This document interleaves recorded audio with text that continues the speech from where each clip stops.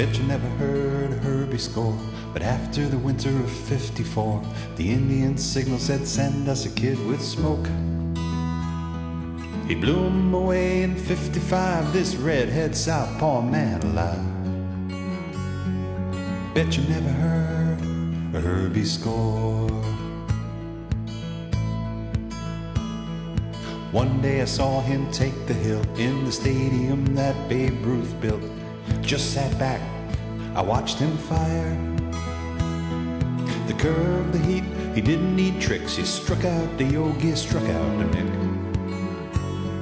Still you never heard a Herbie score.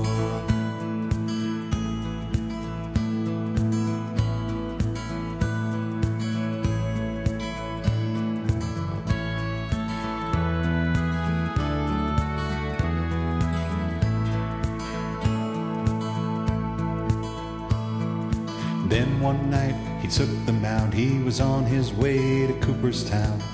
One pitch and history was changed. McDougal swung and Herb was shattered. He tried to come back, but it never really mattered. And that's why you never heard about Herbie's score. There was Harry Aganis and Kenny Hubbs. One was a Red Sox, one was a Cub. Never got to finish what they began. The gods of the diamond change like the weather. They give us a natural, then they take it forever. And that's what they did to Herbie's score.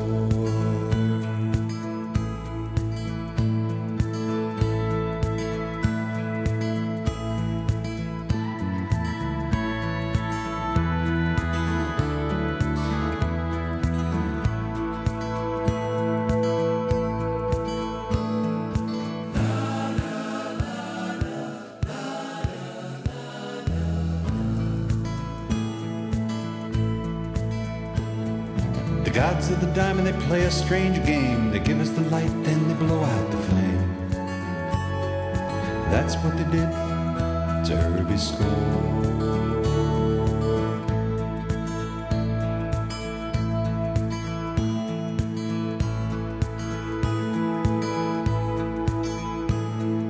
Bet you never heard a Herbie score, but after the winter of '54, the Indian signal said, send us a kid with smoke.